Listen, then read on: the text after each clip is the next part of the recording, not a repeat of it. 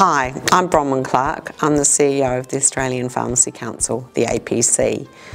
We at APC are continually striving to ensure the best quality in pharmacy education and assessment.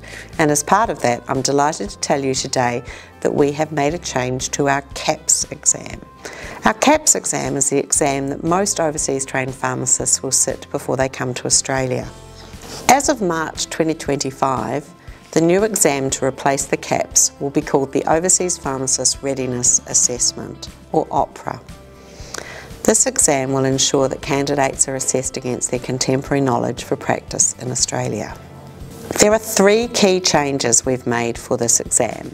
Firstly, for OPRA, we've changed the methodology to align with the same methodology we use for our other exams, the intern written and the KOP. Secondly, we've revised the content with a stronger focus on therapeutics and the application of knowledge needed for the evolving pharmacy practice. Thirdly, we've been able to reduce the length of the exam from 2 papers to a single paper.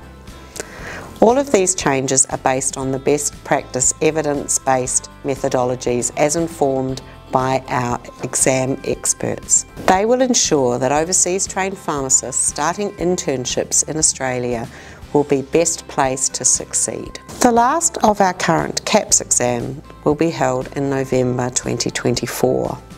The OPRA exam will start in March 2025. We have more information about these changes on our website. Thanks.